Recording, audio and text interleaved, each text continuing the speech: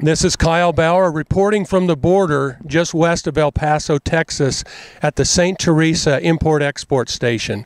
On this report, we're going to look at some of the actual crossing of cattle. Raul Tellez has exported cattle for many years through this facility and others.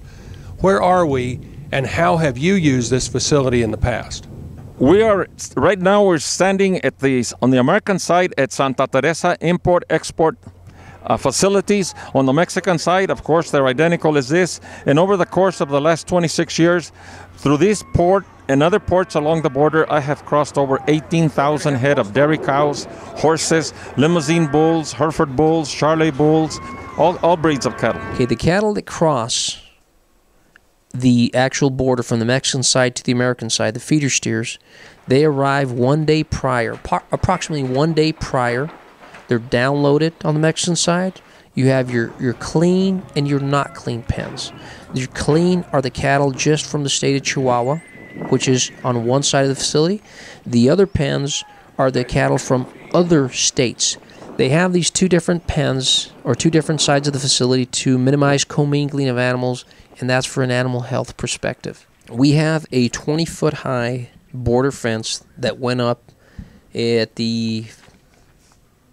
by the end of October of 2008. With that, we have two gates. And when we need to cross cattle, we get a schedule, we contact customs. They're at our disposal. That within 10 minutes, they'll have an officer here that unlocks that gate. The only thing that's allowed to cross here are cattle, equine or horses, equine or cattle. We've had special dispensation in the past between USDA and SAGARPA, the Mexican equivalent of USDA, to cross bison or sheep.